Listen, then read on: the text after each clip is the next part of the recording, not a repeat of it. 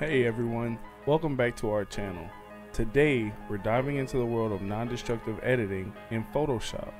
Specifically, we'll be creating eye-catching thumbnails for your YouTube video. So grab your creative hats and let's get started. Let's jump into what non-destructive editing is. Non-destructive editing consists of altering your image without destroying the original image. This is super handy because this gives us the flexibility to experiment with our images without losing our original work.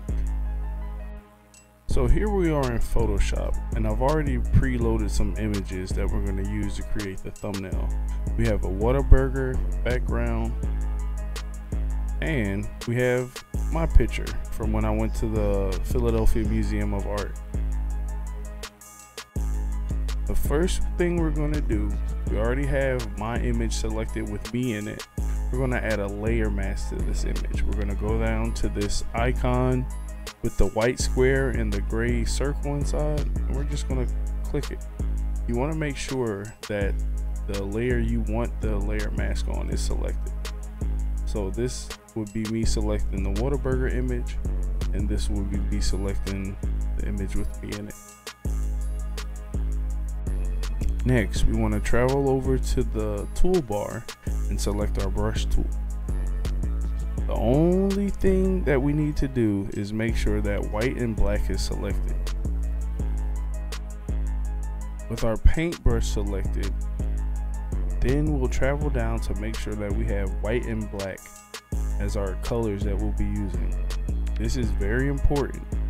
Now, with black, I'll be able to use my paintbrush and color over the layer mask, removing and altering the image but not completely destroying it. Now, as you see, all I'm doing is coloring on the layer mask. The original photo is still there. So if I click on the layer mask and delete it, the original photo still remains. Control Z, the layer mask is back, and the elements of the image that I want to disappear are gone.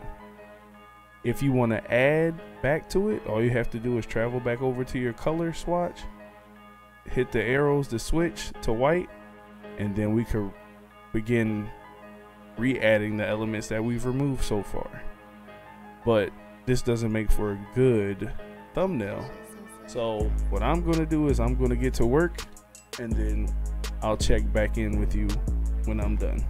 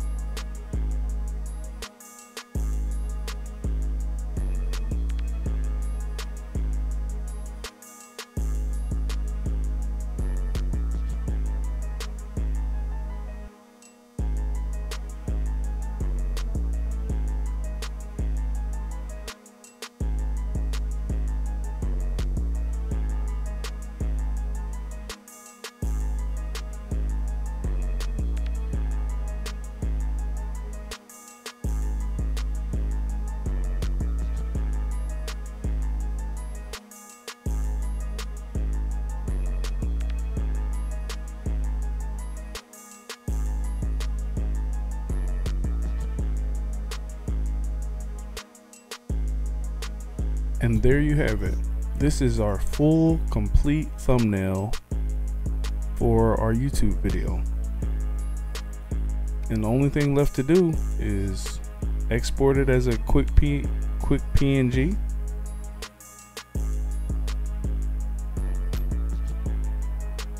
I usually title mine like what the video is about or something significant in the thumbnail. So our title will be Whataburger thumbnail. There it is. A stunning thumbnail created using non-destructive editing techniques in Photoshop. Feel free to experiment with different adjustments, different typography. I hope you found this tutorial helpful. If you did, don't forget to give it a thumbs up and subscribe to our channel for more Photoshop tutorials and creative tips. Thanks for watching, and I'll see you in the next video.